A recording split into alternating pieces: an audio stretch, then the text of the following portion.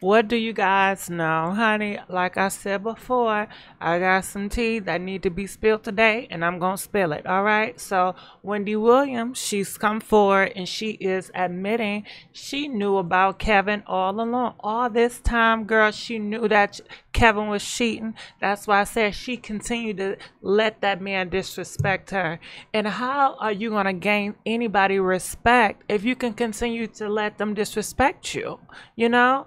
Make it make sense. So love ain't gonna make nobody respect you. I don't care how much you love them.